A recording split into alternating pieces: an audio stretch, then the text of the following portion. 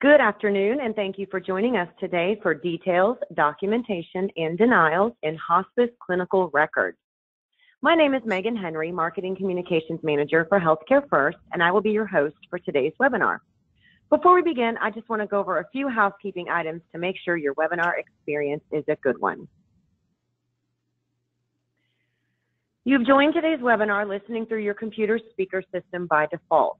This means if you can hear music through your computer, you will be able to hear the presentation. If you would like to call in using your telephone, just locate your audio pane and select Use Telephone. The dial-in information and access code will then be displayed.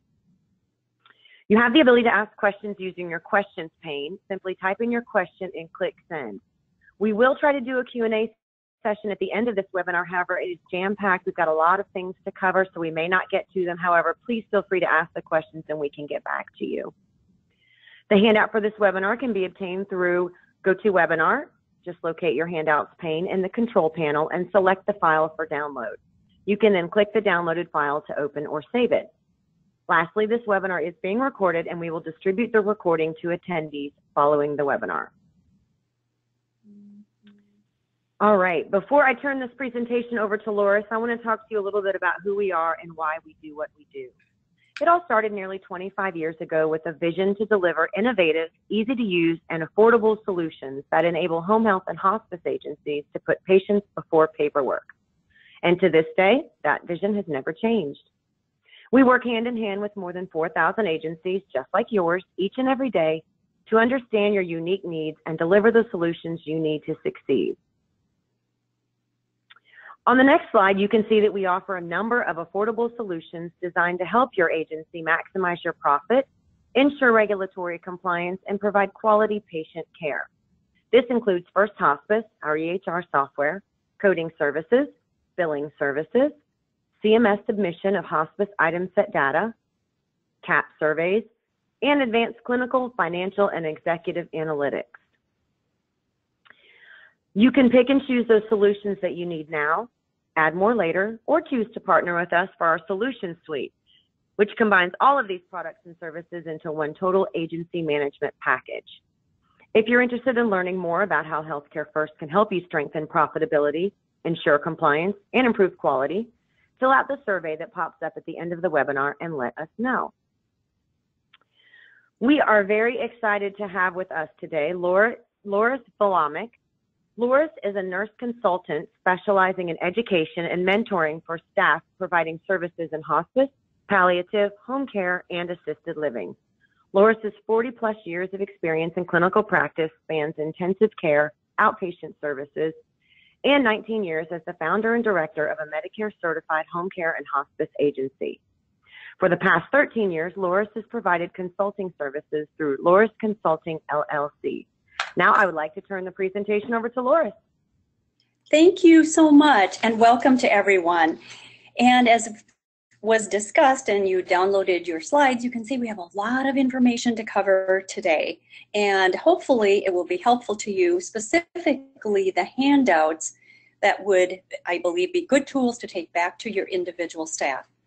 You can read the objectives as stated here, but I'd like to just state up front, wow, we could spend a week talking about documentation for hospice because it's everything from the HIS and how we bill and the individual chart and all of those kinds of things. So I will try to focus on one aspect today, and that will be the individual documentation by your clinicians and volunteers.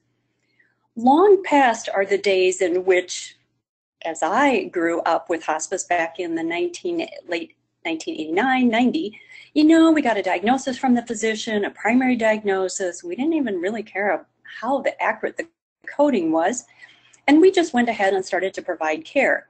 Well, those days are long gone, distant past, and we know that every single part of the record and the chart, when requested by CMS, is looked at specifically for documentation to decline or discharge, etc. I've included a slide here for those of you that might want to go back, and you do want to really think about your team that may not understand the acronyms that clinicians sometimes rattle off very quickly. So this is just a short list of many kind of 3- and 4 4-digit acronyms that might be helpful to you. So what I'd like to talk about initially is the fact that our documentation always needs to be authentic. It needs to be written by the person who did the work. I still find sometimes people will say, well, this person didn't get to document, so I left a little space on the chart, and then, I wrote in the note, or it was a late entry. No, it needs to be authentic. It needs to be provided by the person. We need to have signatures and disciplines and dates, like all good legal documentation. I'd like to suggest that concise is more often better than long, rambling narratives. And you're going to hear me talk about that a bit. I would suggest that occasionally you print out your software produced document if you're on software and look and see how interested you would be in reading the report. I think when we can pick out certain, is it an objective, a goal of the patient, what was the intervention, what was the outcome, and then we discharge, if you will, the focus or the problem, and we move on, really helps paint the picture. Reading long, rambling narratives really doesn't do anybody any good, and it doesn't keep us on focus. So sometimes more is not always better. Our documentation needs to be objective. We need to ditch the drama and the trauma and stick to the facts. We need to have comprehensive but pertinent documentation, and it needs to be consistent throughout our agency. For example, the assessment tools that we're using. Does everybody know how to use them? Are we charting? Are we using them appropriately? Do we need to change it out, etc.? And of course, our documentation needs to be timely. We want to do a self-check to say, what, can the reader visualize the patient and the family? Put, 3 charts down and say, can I pick up one of them and go to the patient's home or room and say, yep, this is the patient they're talking about? Does it reflect the disease progression, demonstrate the need for interventions, and of course all of that good objective data that we'll talk about a bit later? What are you using within your agency to measure what it is that you're looking at? For example, if you're doing mid-arm circumference anthropomorphic measures of the arm, are you noting which arm?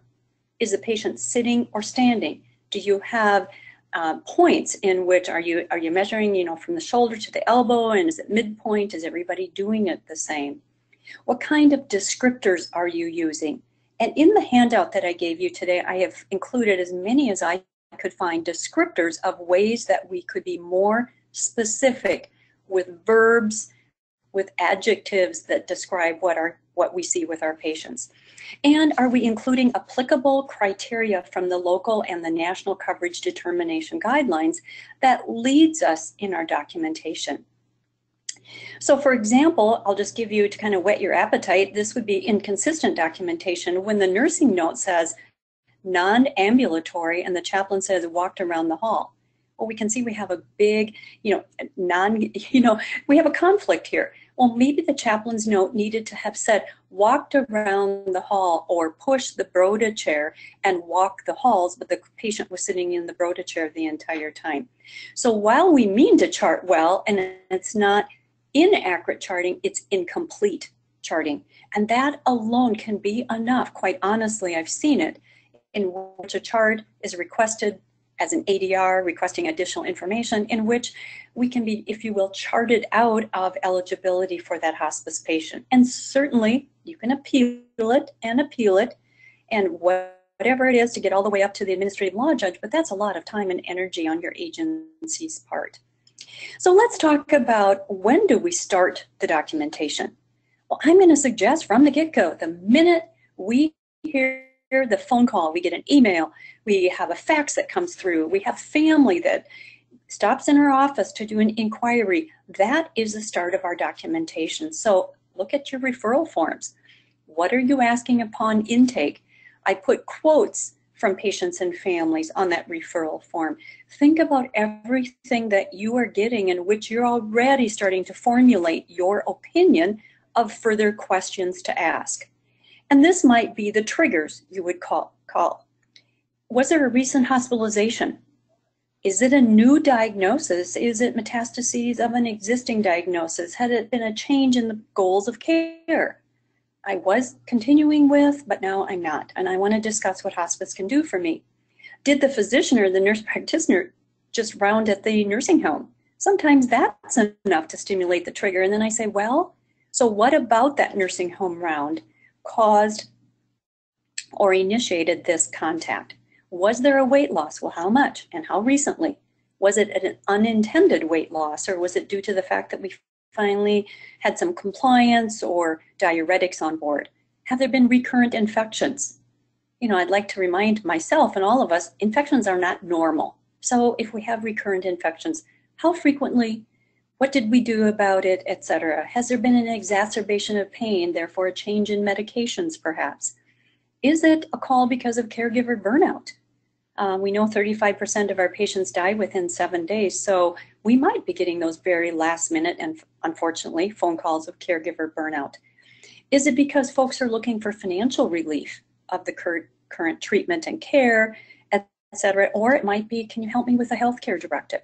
So whatever it is, upon referral, get that into the documentation. It becomes also an excellent tool at the end of the year or every 6 months in which administration is looking at all these pending referrals. Why did we not admit?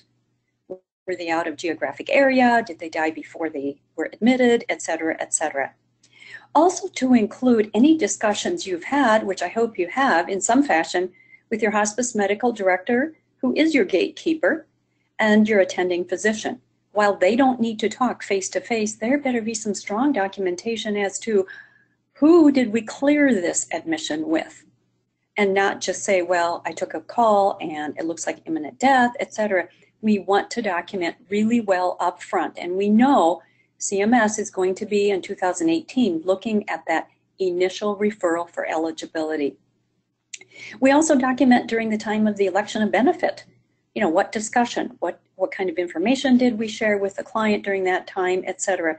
And then also, you know, the certification of terminal illness, the physician's narrative being created by your medical director. And that is so key in regards to good narrative. It's suggested that your medical director be the one that construct the narrative because you're teaching and training, just as a surgeon needs to document really well why they're going to do surgery and what they're planning for insurance to cover that, so do we in hospice. And so that narrative, that very intentional, in-depth narrative, I cannot stress that enough. Not only at certification, but also at recertification. And then another list, of course, your ongoing assessments from any one of your interdisciplinary team members. Think about your hospice aid and volunteer assignment sheets. They should be changing in 9 months and 10 months if your client is declining. I go back and look at those upon survey and say, wow, it's the same as when that patient was admitted. And yet I'm seeing in the nursing record that they're more dependent on ADLs, but we haven't updated our assignment sheet. Our coding and our billing, is that reflective of not only the primary terminal, but the comorbidities, and was it updated when perhaps the primary terminal changed? And then during our face-to-face, the good narratives that are collected. And then upon recertification, and don't forget about your communication notes and your logs. Sometimes we don't think about how important that is, but when the patient and or family is calling after hours and saying, this is going on, you know what, we want to capture that. Or the water cooler talk, the care planning that goes on between staff members. So our first goal is really to support the presumption that the patient is terminally ill, that they have a medical prognosis of a life expectancy of 6 months or less. The second goal is to describe their condition. And the third is to prove that the care we're providing is applicable and appropriate to meet their needs. And the fourth is to document the patient narrative. And I'm going to suggest, not in this particular order, but sometimes it starts with the narrative. The patient who says, you know what, I don't think I'm doing so well. I don't think I'm going to make it through this. I'm not sure my doctor is telling me what I want to or not want to hear, etc. I put those kinds of things in quotes. So your hospice medical director's role is, they didn't just sign up for this because nobody else wanted the job. This is a very crucial part of your hospice team and program. The responsibilities, not only by CMS, but also by your state licensure, indicate, you know, this is your go-to person who helps determine, that's their training, the prognosis, diagnosis. Looking at the record review, having the discussions with other physicians, the attending, and then also what is the clinical judgment. Certainly that comes with experience, and you know what, there's nothing that would exclude your request of your medical director to go examine the patient, because perhaps it's iffy and you decide, you know what, we really like an exam here, or we're not sure if we should accept this patient. It is part of the job of your medical director and attending to determine the diagnosis and describe it in the narrative. So one of the things you want to do is look at the history and physical. And granted, you may not have it on day one, but I suggest you talk about that on day one to say, you know, it would be extremely helpful if you could fax us the H&P prior to, because we're going to need all this information. It's kind of like I don't roll up to the emergency room and say, admit me to the hospital. There's a lot of work that happens in the ER that is, you know, looking at my situation. Is it best treated as an inpatient, or, you know, can I go home? Well, it's no different in hospice. So we want to say from that H&P, is there something we can, if you will, sleuth out? It's kind of like forensics, I might suggest, in which is there evidence of end-stage disease? What's the onset, the exacerbation? What's been the course of illness? What's happened in the last 6 months, the last year, etc.? And if the patient is not eligible, then don't admit. Or if during the time they're in our program and they become ineligible, we need to discharge. I would say this, you know, we do need to have our patients demonstrate decline to stay in the program. But then we also say, okay, here is their primary terminal illness, but what about the other comorbidities? What is related? And in what I hear, what I read from CMS and our national organizations, there's pretty much not too many diseases that are not related in some fashion and lend itself to the declining prognosis of the primary terminal illness. And is the treatment beneficial within that patient's expected life expectancy? And should we look at discontinuing some of, if you will, the medications and the treatments the patient is on? And then also, when we have that opportunity to see the patient for the first time, we want to put our whole senses on. I'd like to say, be cognizant of my eyes, my ears, my nose. What am I hearing? What am I sensing, etc.? What do I feel? What is the family telling me? What do I need to explore further?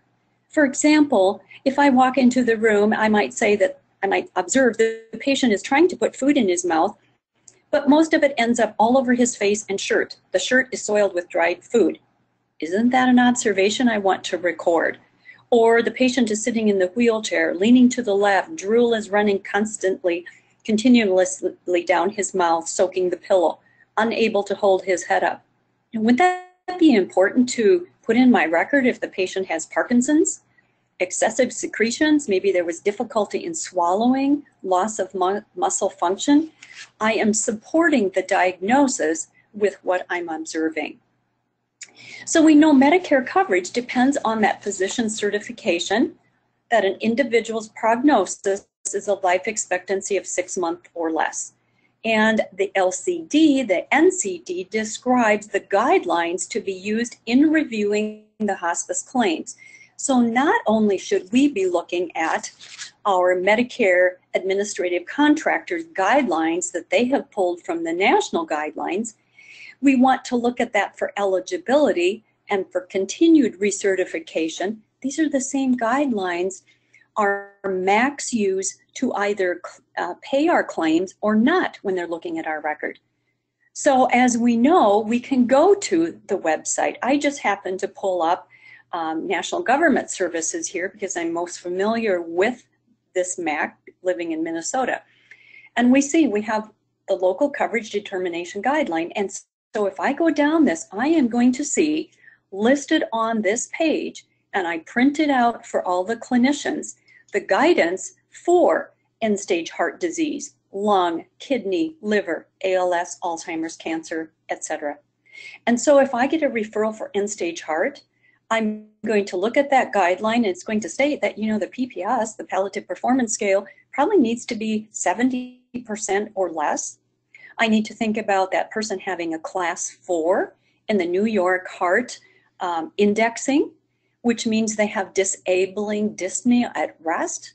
They have complaints of pain, And so if I know this guidance, when I then go to view my patient and do my assessment, I'm going to be specifically focusing on what kinds of symptoms might they have that I should have my ears on for.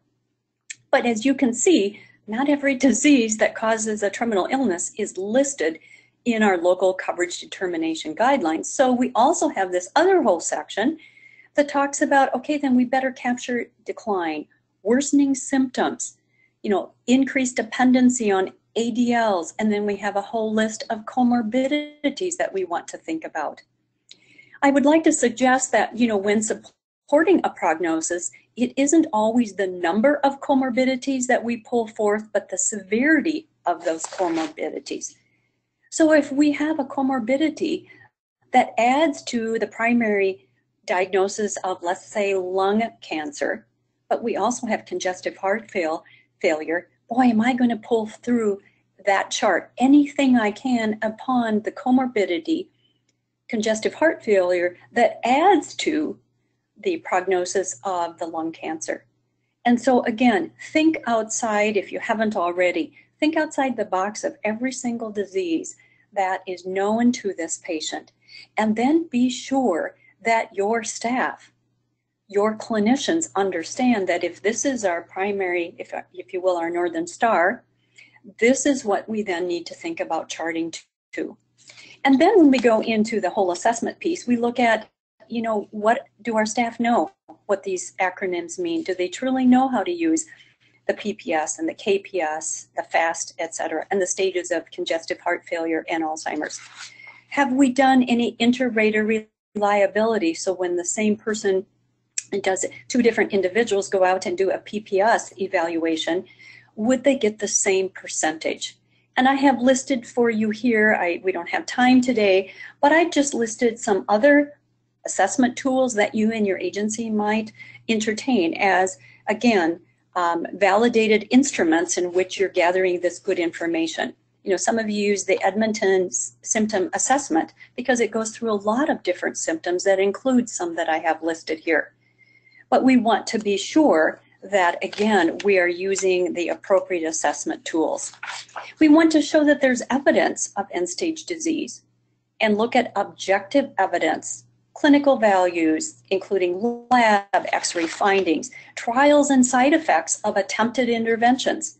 Somebody that's on a very low dose furosemide, I might question, how can they be in end-stage congestive heart failure?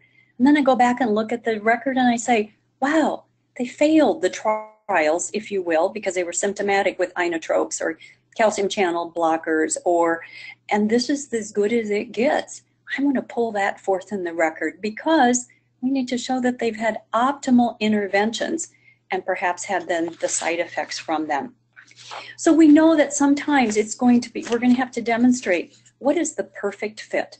Wow, they meet the LCD guideline for Alzheimer's. Or we might have the patient who, it's a guideline, they almost meet it, but not quite, but wow, do they have significant comorbidities? Or it might mean the person, well, they almost meet it, but wow, are they declining fast? And then sometimes it's clinical judgment, and then you want to chart to clinical judgment. So it's really finding the perfect piece, knowing, again, these are guidelines. I've already mentioned this. Just be sure your visit notes, based on the scope of that assessment, be it the nurse, the social worker, the therapist, PT/OT speech, what are we expecting to be included in that clinical note? And does it then refer to the goals of our care? Does it all tie together? So I'm looking at the ADLs of our patients. Are they declining? I love to go actually look at my patient in the nursing home while they're being fed, or they're in activities, they're in the dining room, or in my assisted livings, or around mealtime when I'm visiting somebody in their home. How is it going? Is it taking longer for that person to eat and to chew, etc.? And what are they doing in regards to their ADLs and care? And also, as persons decline, they may need that walker, that wheelchair.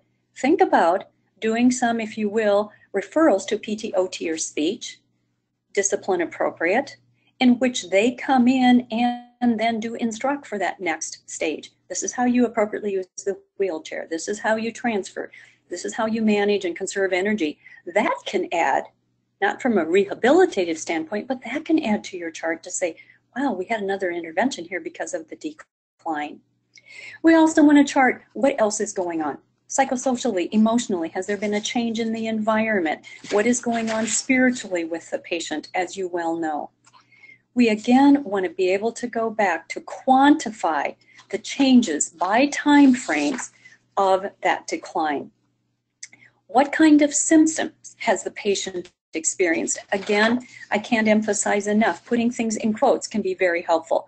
How have they quantified, despite our oxygen saturations? If the patient says they're short of breath, you know what, they're short of breath, and I'm going to start documenting how quickly did they recover after an activity, etc.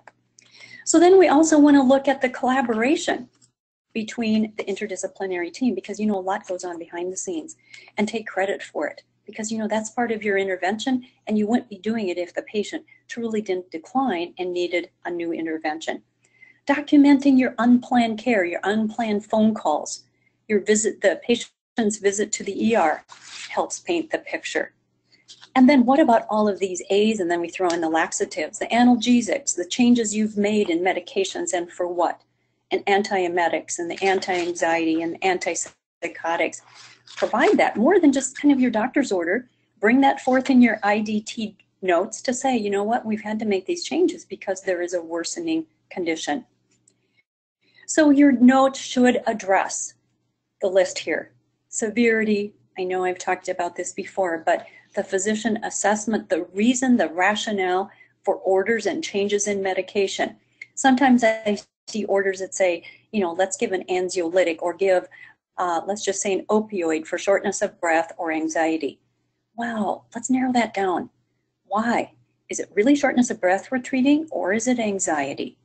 And let's then monitor it effectively to be sure that we know why somebody is receiving the medications. Ongoingly, we want to chart any changes in cognition.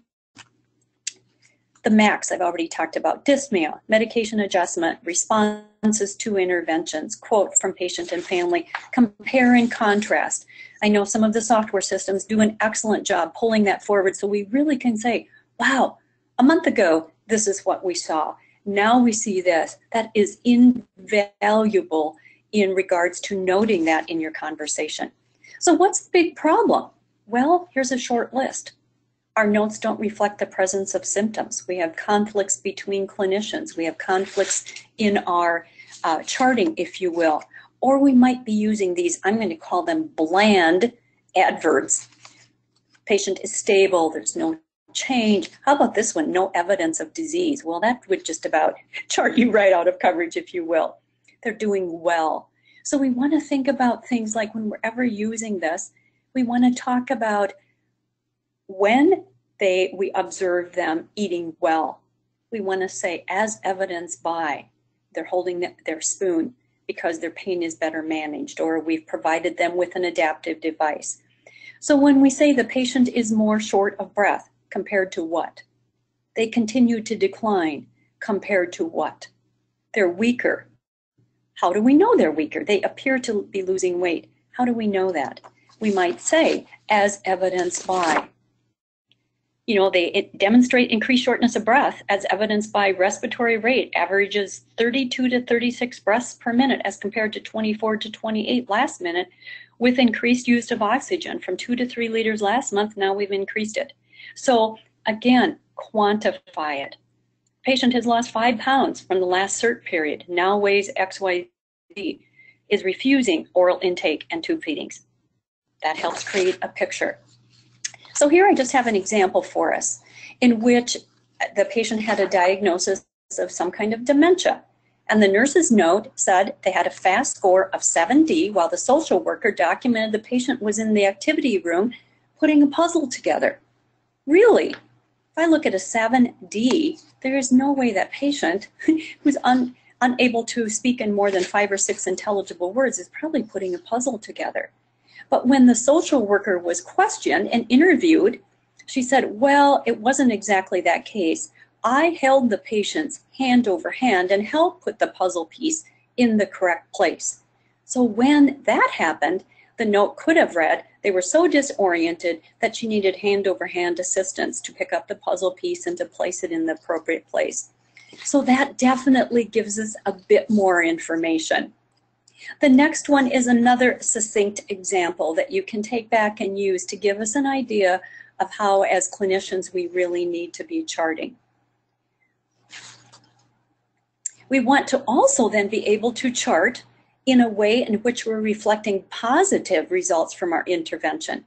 You know, the patient's acceptable pain level, they said, I'd like a 2, and always include your scale, 0 to 10, or is it 0 to 5, or is it a verbal descriptor, etc. We're able to reach that accepted level of pain with the addition of MS Cotton, Roxanol. The patient expresses their ability to spend time with the family on the sun porch as desired. Here's another one. Respiratory symptoms were abated with the medication regime. Effectively using positioning techniques taught by nurse. You know, use terms that reflect the positive nature and effect of your hospice team, even if it's temporary in any way. And then follow through to say, and despite this, patient continues to still decline. So you're not withholding the positive results of your intervention. You're stating them out loud, but then you're also stating, how does that look when we step back? You know, we can't just keep people on hospice because they're nice people, or, well, if we weren't there, they would decline faster. Medicare doesn't write us a check for that. So again, every note, every time, we need to think about how are we documenting. And our documentation must stand alone when we think about recertification. If we receive this referral today, would we enroll them? And what would bring us to that decision? So again, we want to capture that. So we go back and we say, what were they on admission? What were they 60 days ago? Can we bring any of that nature forward? Because again, the patients, Medicare, they do not see the hospital records. If there was a hospitalization in between that time, they don't pull that forward and say, okay, now this happened, unless it was a GIP. So we need to be very clear as to why we are planning to recertify them, or if in fact we're not. And we've had 60 to 90 days to gather information. Does the record, not just does Loris think this person should be recertified, does the record reflect this patient has declined? What are the new symptoms? What are the new treatments? And also vulnerability from a legal standpoint and from a hospice reimbursement. If we have incomplete assessments, if we fail to document, if we have this positive sort of rhetorical kind of charting, what a great job the staff is doing, cute little patient, that really doesn't add to our documentation. If we have incorrect dates, diagnoses, missing signatures, what about no discipline after our signatures? We need authentication of every single note. And please, please, I'm going to beg you, do not do canned charting. Our software system, sometimes it can be very tempting to just go check, check, check, check. You know what? Then everybody sort of looks the same. So think about ways that you can add to what it is your software is doing. And I'd like to suggest, don't let our software systems, if you will, guide our practice. Let our practice guide how we use our software systems. So we also, the risk of denial, if for the patient who doesn't have cancer, who has been in our program greater than 180 days, if we've inappropriately used general inpatient admission, there we got the word, or it's an inappropriate use of continuous home care.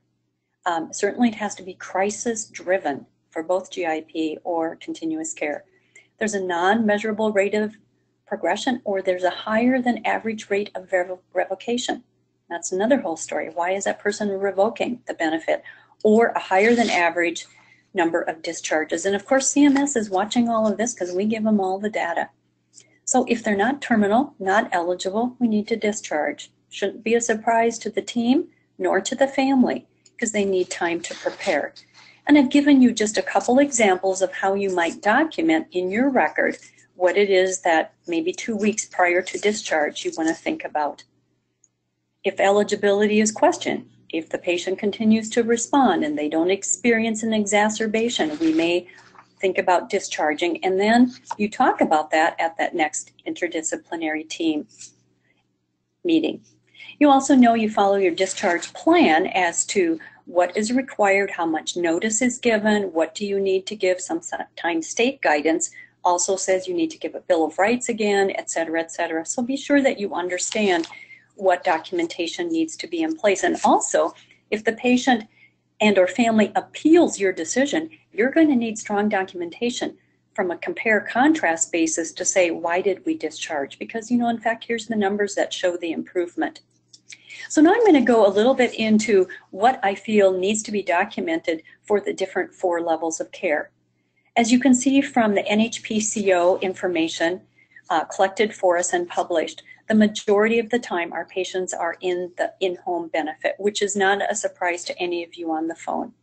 So what do? We are going to document supporting information from our visits, as I've suggested. The trajectory of the terminal illness, most of the time you have that well under your belt. But of particular risk, as I mentioned, is the documentation for continuous home care. So we really want to say, why now? What have we tried? What is the login time? We need to be sure we know how many minutes to the 15 minutes we are providing care. As you know, we document, it's encouraged that we chart every hour, the response, the intervention, the management during the crisis care, all the communication we've had with the physician. While it's not required to seek a physician's order to change to different levels of care, it's my best advice to you to seek an order, because it also does 2 things. It backs you up, and it also documents your communication with that physician on a change in the plan of care.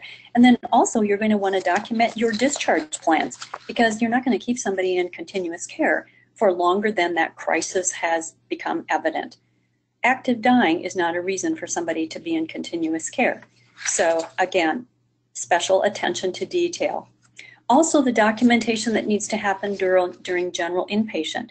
And this is really services provided, level of care to provide pain and symptom management keywords that cannot be provided in any other setting. This is not about, well, we couldn't find a nursing home that would accept this patient because they had an IV running.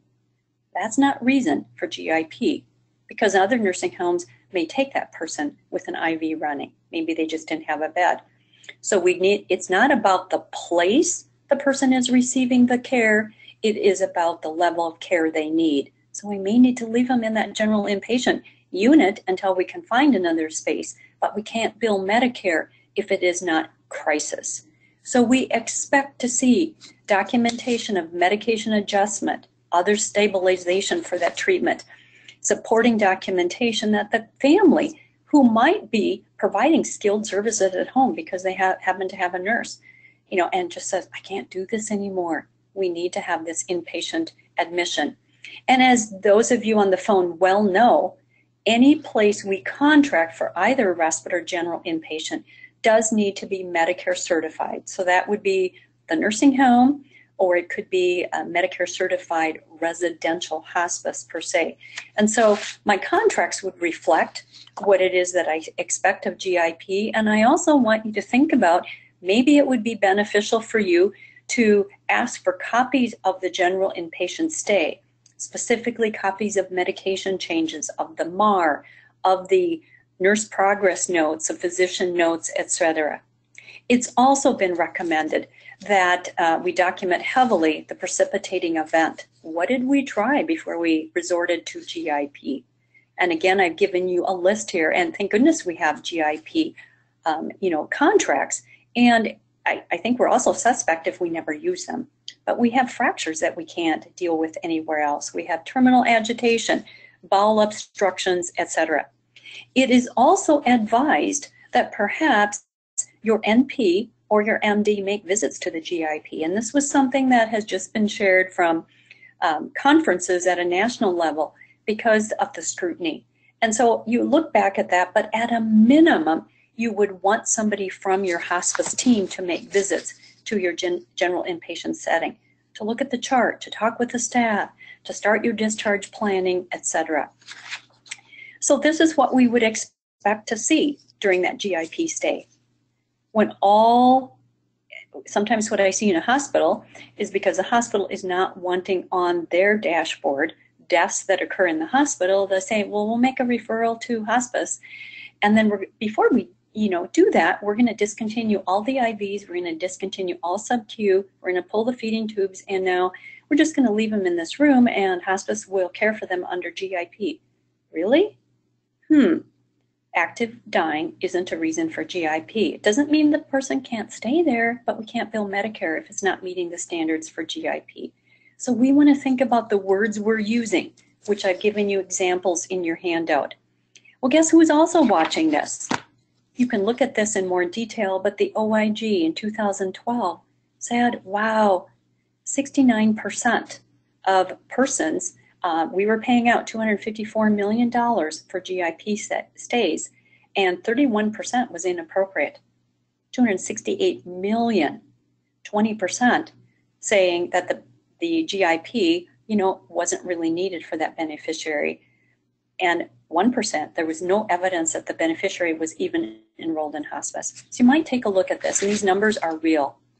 Then we look at respite care. How do we need to document? We need to document that it was for the relief of the caregiver. And respite care may be provided more than once in a certification period. That's an old myth. It's never been the case. But we really need to document why it is on an occasional basis that somebody would need respite. And my contingency is we don't use this enough. Maybe it's offered, but we don't use it enough. And this might be the best way for that caregiver to experience some relief. And we want to document the discharge planning that we're putting into process to return them to their home again. So we want to also document, good grief, all the medications that we're covering under, we've got that, Part D portion, if you will. So we're constantly looking at the medications. What are we covering? The therapies, the interventions, the labs, the x-ray. What kind of DME are we covering? Are we increasing the number of DME pieces of equipment in the home? Are we removing some, etc.? Again, it's all part of documentation. Here's a note that was written on a physician's plan of care that I actually pulled. It stated this: patient is doing well, vital signs are stable, able to ambulate, appetite good, maintaining weight, complaints of nausea have been relieved. Seriously? CMS is going to look at that and say, wow, why is this person in hospice? The important data that was omitted is listed below. You know what? We didn't talk about the PR and pain medications had been increased, and we had to increase medications for nausea, and that's why they're eating better, etc. So we do want to step back and really say, how are we documenting? And it's just an encouragement for us to do a better job. So step one, I'm going to suggest, I'm going to go back one, we really need to look at what it is how we're educating our staff. Are we using something such as SBAR? Are we using SOAP or SOAPy or DAP or DAR? Think about the ways in which you're structuring your narrative that then leads your clinicians to chart accordingly, and practice it with them. And I'm going to suggest give them some samples in ways they can document. Step two is to educate our team on the symptoms of the disease and the prognosis. If they aren't familiar with the hospice eligibility criteria in regards to a terminal, the prognostic indicators, the LCDs, how in the world are they going to look at ways to document? So for example, something, if we have a patient with dementia and debility, I know we can't use that for a primary diagnosis, but we certainly can for a secondary. What does end-stage organ failure look like? If in fact somebody is referred for end-stage renal disease, what might we think the patient feels like? Wouldn't they have increased fatigue?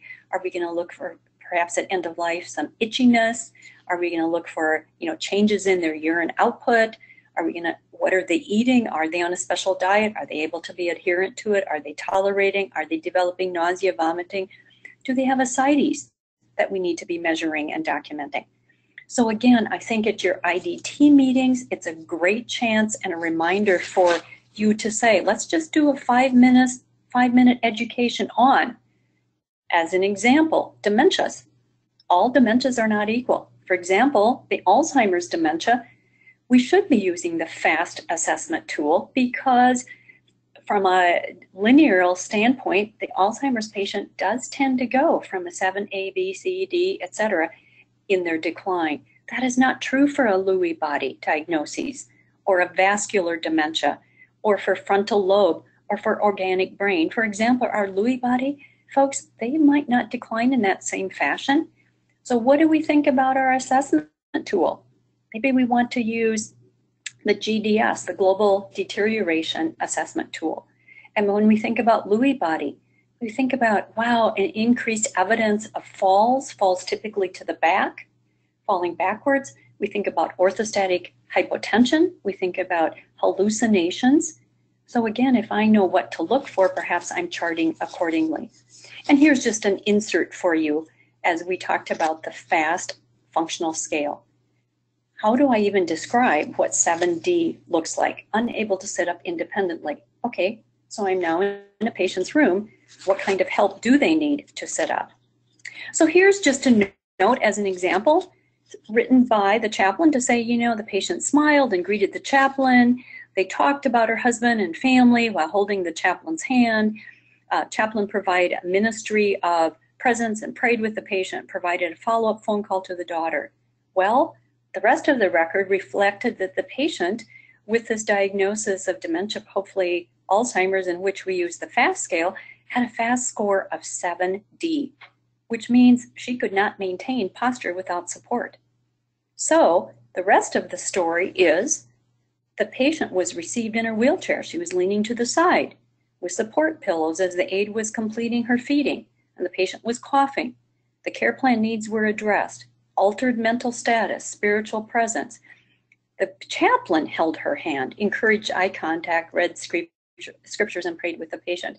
So it's a very different picture than what was charted initially that I had on that first paragraph. And so here's the rest of the story also. When the chaplain brought up the husband's name, the patient began to talk about if he were still alive. Excuse me, this is a different patient, but again, here's a charting.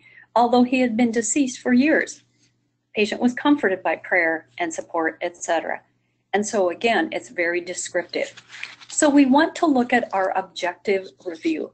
Determine the assessment tools that you're going to be using and educate, educate, educate. And again, audit a part of your chart.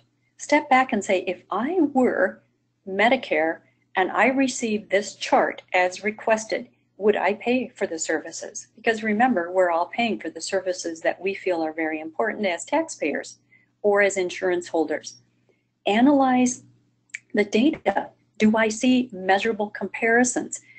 What are the discrepancies? And by the way, you know, CMS is really looking for a discrepancy. I recently worked with an agency who had 40 charts requested by their MAC. And they literally pulled out what the gerontologist stated in his documentation upon referral, that this patient with Alzheimer's was very appropriate for admission. But then also in that clinical record was a note from one of the integrative therapists who, if you just looked at that note, it conflicted with the gerontologist. And guess what? The MAC went with the decision that they were going to deny the claim because of what the integrative therapist had written about the patient. And of course, the hospice agency is like asking, are you kidding? We have a gerontologist who has done an assessment of the patient. And so it's been a very long process of 2 levels of appeal to say, you know what, you really need to pay us for this because we believe the gerontologist's note has stronger weight and value in determining eligibility than an integrative therapist.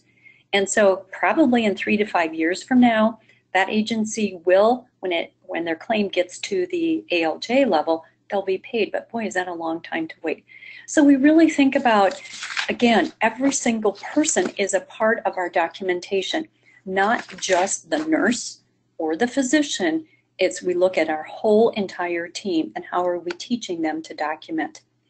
The top denials, as was shared in our most recent MAC visit, are still related around the ones I have listed here for you. The terminal prognosis was not supported.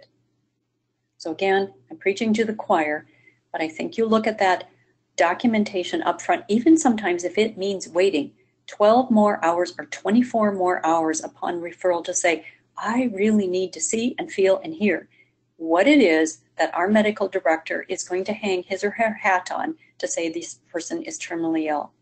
The physician narrative was not present or it was invalid. And the GIP care was not reasonable and necessary. So those are the top 3 denials at this point. So all of our documentation needs to reflect the picture of the patient, without a doubt. And so I'd like to, I'm reaching the end of my PowerPoint, but I'd like to just have you pull out, if you've downloaded, a couple of the tools I've included for today's seminar. And one of them comes directly from CGS, which talks about suggestions for improved documentation. So this becomes a real good educational tool, not only on orientation of all your staff, but I think maybe it's a quarterly. You say, okay, we're going to spend some time now talking about our documentation and literally pulling some of the records from your client agency, patient agency, and say, would we pay this based on, they give us some really good advice here. And our MACs are wanting us to have good documentation so that, in fact, they can pay our claims so we can continue doing the good work we do. I've also then included other information that I've extrapolated from several different sources that, if it's helpful to you, to think of ways you can chart. For example, our chaplains.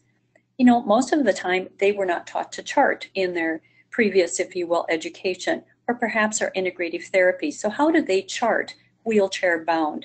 Or how do they chart, for example, the patient is disoriented or confused or bed bound? And you can see it gives you some examples that I hope will be helpful. So here's another one. Instead of just saying the patient appears to be thin, how do we know that? Their eyes are hollow, the clothes are not fitting, the watch that fit a month ago, the band is loose, or perhaps they've gained all kinds of edema and the wife has had to cut the slippers open so they still continue to fit. How long does it take to feed somebody? How much did they eat, etc. And then I also have a 2-page, if you will, document that I'd like to share with you as well and give full benefit to Dr. Willard and others.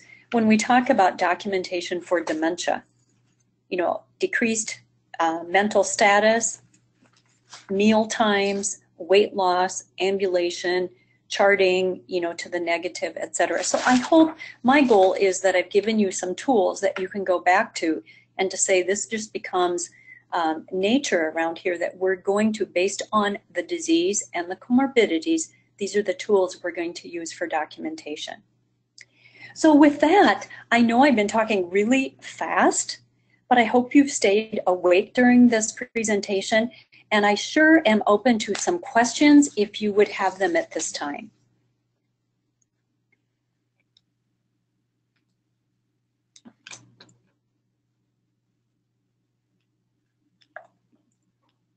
And I can't believe that people don't have questions. And as a good hospice nurse, I am comfortable with your silence for just a bit as you think about typing in a question you may have on your GoToWebinar control panel.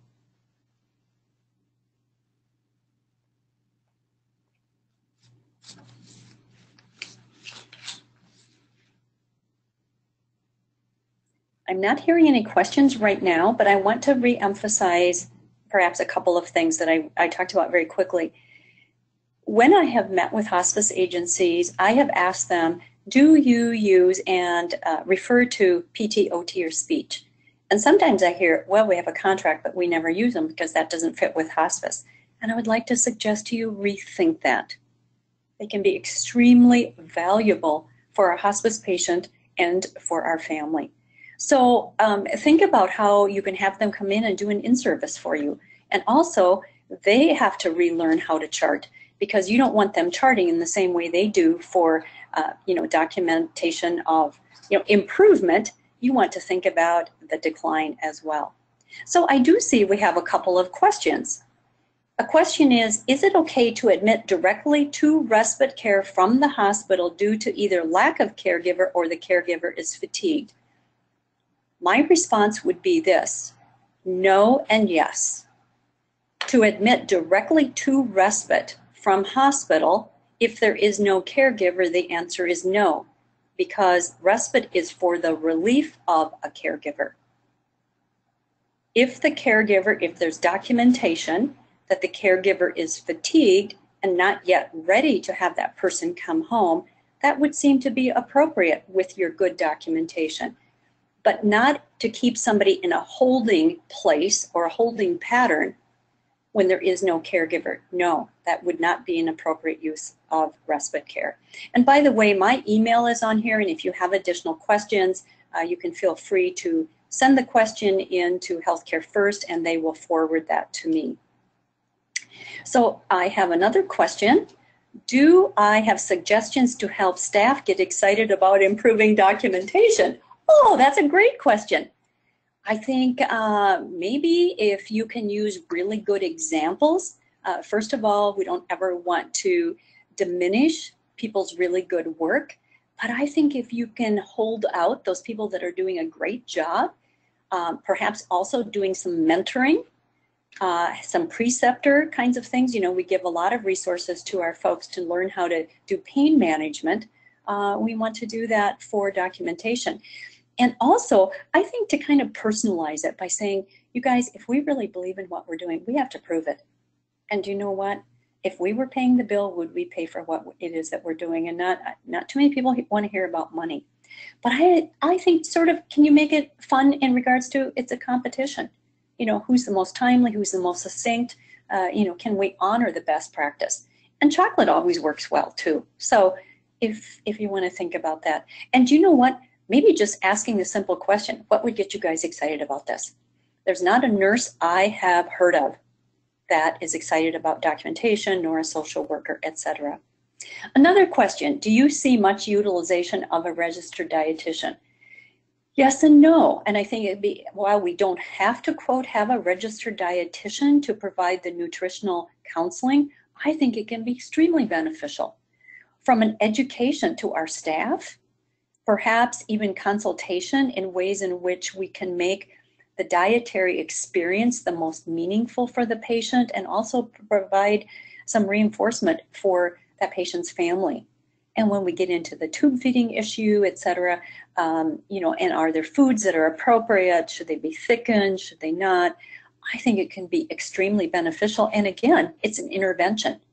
And you are pulling forth the best possible resource. I'm certainly not a registered dietitian. I know a little bit, but you know, in those situations in which they could provide expertise, absolutely could be beneficial. And I think with all the allergies that we have and the sensitivities in diet, they can also give you some really good guidance, quick upfront center to help you along as well. Okay, I'm going to see if I have another question here. Do I anticipate CMS paying or withholding payment to hospices based on the quality of their documentation? Absolutely.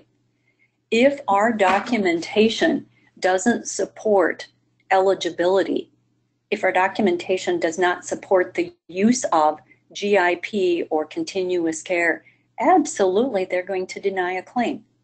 And so again, if I think, and this might be an educational piece for all of your staff, to just help them understand what CMS does see from your agency upon your hospice admission.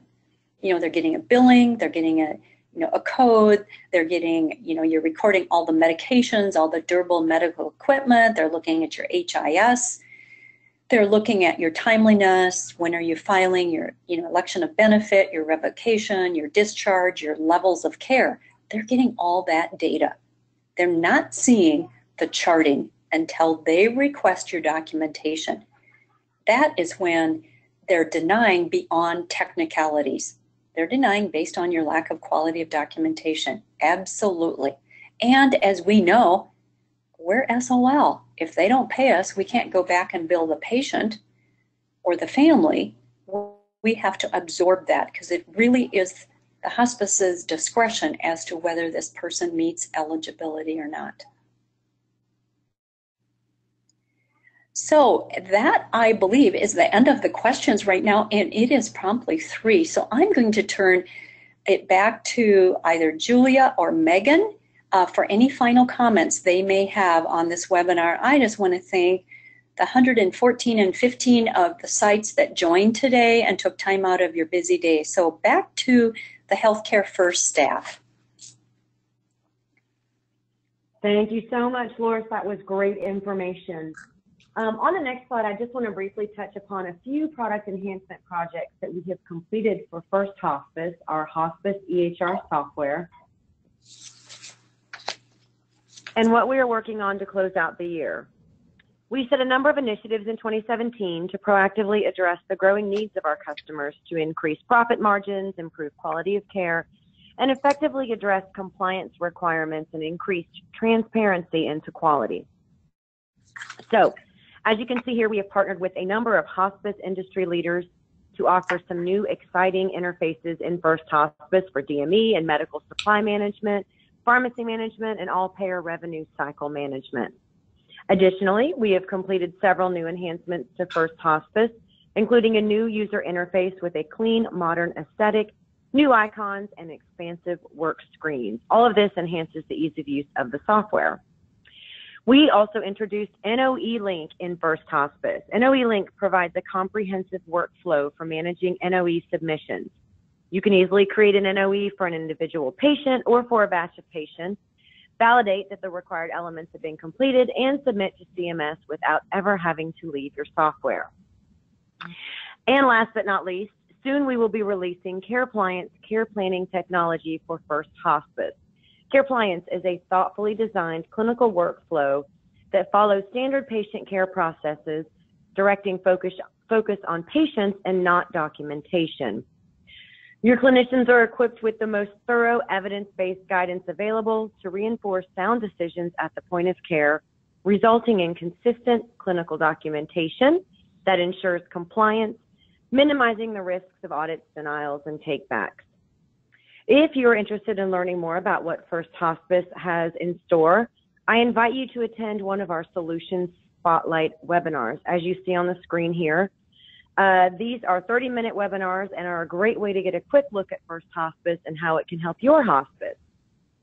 To register, you just need to visit www.healthcarefirst.com/webinars, and our first Solutions Spotlight webinar will be tomorrow, so we hope that you all will join us. That concludes today's presentation. As a reminder, the webinar recording as well as the handout for this webinar will be made available on our website in the next week or so and distributed to you all. Lastly, as you log out of this webinar, you will see a survey pop up asking for feedback on today's presentation. We ask that you please fill out this survey, as your feedback is very important to us when planning future online events.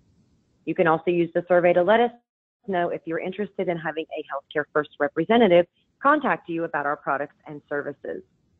On behalf of Loris and the entire team here at Healthcare First, we just want to thank you for joining us today, and we hope that you will join us again for more webinars in the future. Have a great afternoon.